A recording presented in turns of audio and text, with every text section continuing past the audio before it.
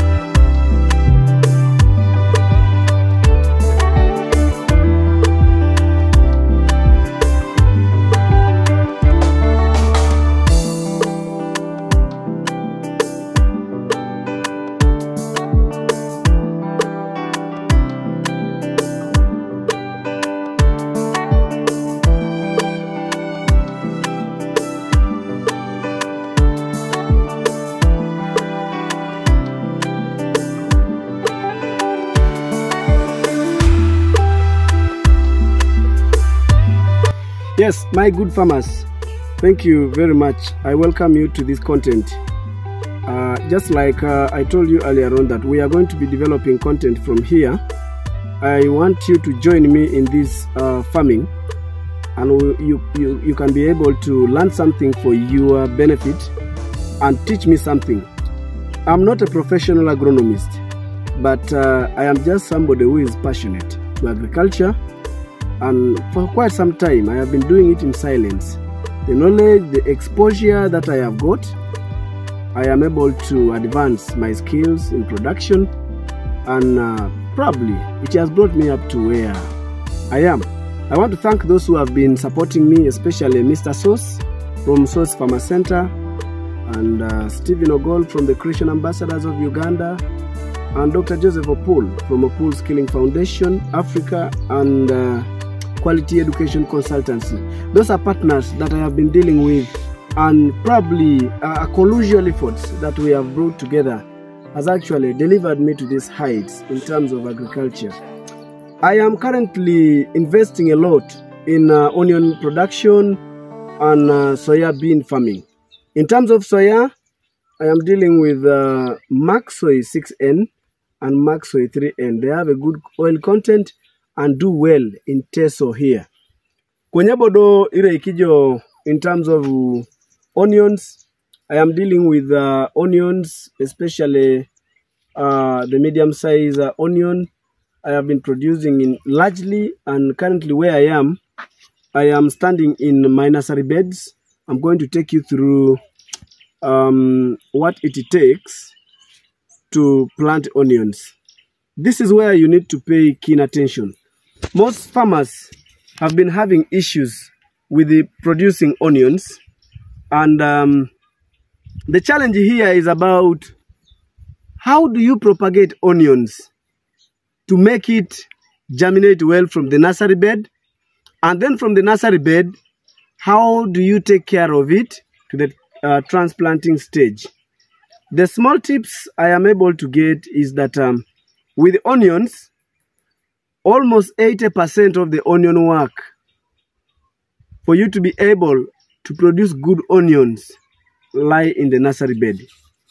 And in my nursery bed here, I will be able to take you through how best to put the onions into the nursery, the germination period, and the foliage when it grows to the transplanting stage. And then from there, we shall keep transferring, we shall keep continuing. What you need to do is just keep following these videos, subscribe to this YouTube channel, and keep following the subsequent videos that will come your way, as we are able to give you more knowledge, as we also keep interacting with other experts that we shall be bringing on board to give us more about this. But practically from the garden here, I'll be able to take you through the farming of onions.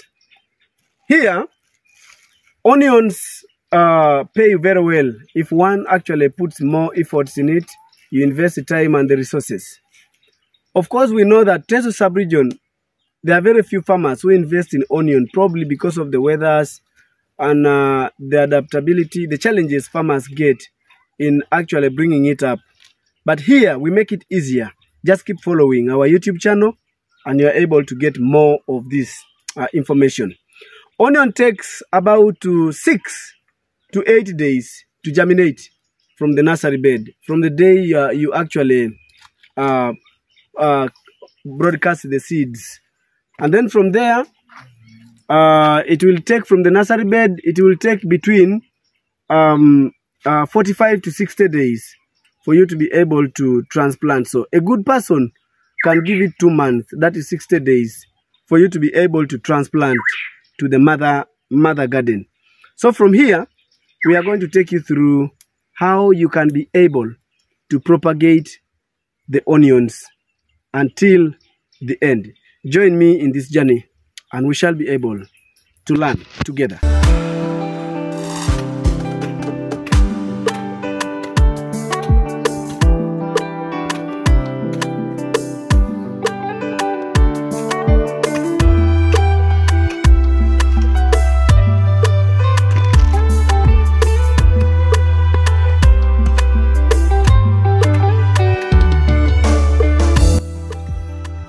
Now, when you are grading the nursery beds, you have to make sure that the nursery bed is in a basin shape.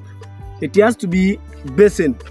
For example, you can make it like this. That's why you see, we make it, we prepare it in a way that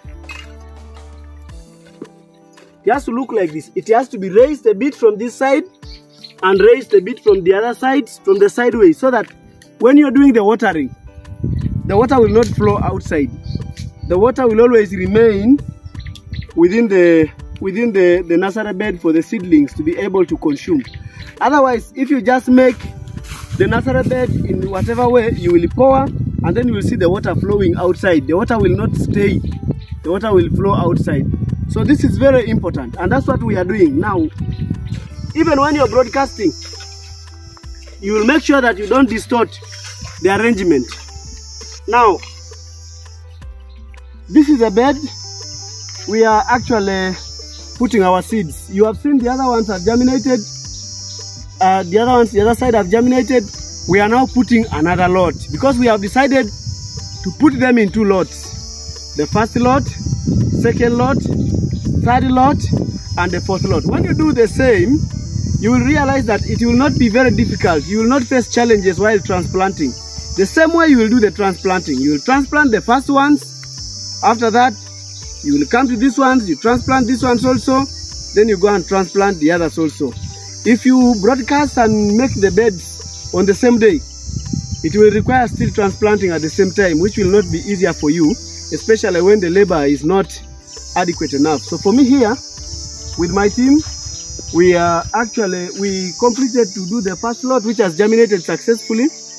We are now working on the second lot. And then after that, we shall go and put the third lot, Yoganoi, Ebo. So that's what we are doing here. And the same with you, when you're doing the planting of seeds for onions, make sure that you put them in 2 lots. The first lot, the second lot, and the third lot. The same day, on the first moment, you will transplant the first lot, then you will transplant the second lot, and later on you will finalize with the third lot. The third lot will help you to replace the ones from the first lot which sprouted in the garden when you planted it for the first time, but also to cover up the gap in the motherland, in the mainland, which was not actually completed. This nursery bed, we are going to broadcast the seeds until the end. We want you to see how do we broadcast the seeds until they germinate. You have seen the other ones have germinated, the other ones have germinated. That bed has germinated very well. It is now 8 days old from the day we planted it. And this one the same, we are preparing it. What we are doing here is to remove these stones, especially when the sun is dry like this. You will not be able to crush all this kind of stones here. And that's why you see my working team is making sure that we remove all these stones, because when you broadcast the seeds and then the stones come and press, for example, Let me demonstrate with you this. This one is a bed which has already germinated. Now, when the stones press the seeds like this, the same way that seed, those seeds where the stone has pressed will not germinate. You can see like this one. When you open, you will find there are seedlings here, which are trying to struggle to germinate because the stone is pressing. So the nursery bed has to be very fine, very, very fine.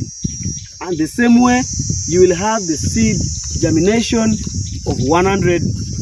And that's what we are doing. Then after this, we are going to mark the lines, and then we do the broadcasting. After that, we shall cover with the grass, mulches for like a period of between 6 to 8 days. For my case, usually I take 6 to 8 days because my seeds germinate. I have fertilized the soils here, and these are just normal soils like any other place. Even you can be able to do this from your land. The best you can do, subscribe to this channel, and you will be able to get most of the videos that I upload from the garden as I do my work.